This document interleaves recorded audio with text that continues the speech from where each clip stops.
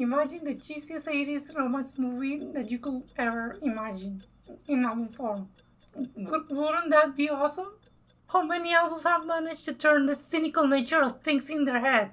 This record uses its humor to make the romance feel more genuine than ever before. People say this album, but all these graphic jokes and embrace them. But for me, that is called not giving a fuck.